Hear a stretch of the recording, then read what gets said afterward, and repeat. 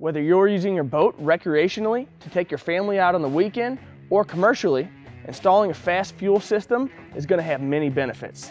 We just finished up the installation of this old Army boat here that's been converted to a commercial dive boat.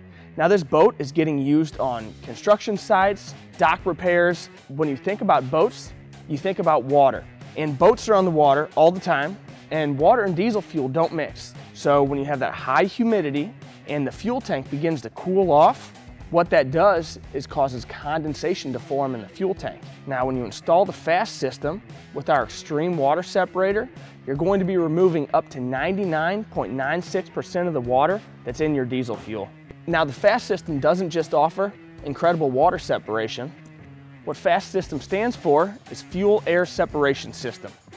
Now as the diesel fuel enters the FASS system, it will go through the particulate filter, then get pressurized through the FASS motor. After it leaves the FASS motor, it's going to go through the Extreme Water Separator, where it's going to remove the 99.96% of water.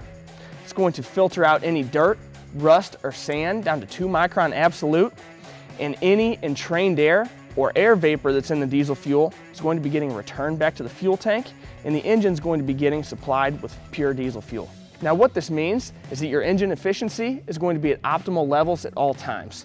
You're going to be improving throttle response, you're going to be making for a smoother engine idle, and you're going to be increasing the engine efficiency by the means of less fuel consumption.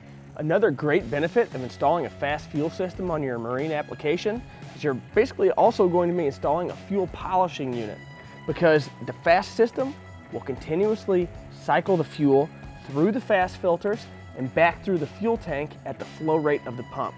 So for instance, if you have a 165 gallon per hour system on your boat and your engine's only using 10 gallons per hour, you're going to be cycling 155 gallons per hour of fuel through the FASS system and back through the tank, ensuring you're going to be pulling all of the debris and water out of your fuel tank and pulling them out of the fuel and the FASS filters and sending pure fuel up to your engine. FASS also offers 3 different fuel heating options. Our electric heater probes can be installed in the electric heater ports. You can install our high output electric heater disc above the particulate filter, and you can also plumb engine coolant into the coolant heating ports on the FASS filter base. And what this is going to do is eliminate the risk of fuel gelling while you're out on the job working with your boat. Now, this is going to more so apply to the commercial boats rather than the recreational boats, because let's face it, you're probably not going to want to be out there on the water when it's 32 degrees or colder outside.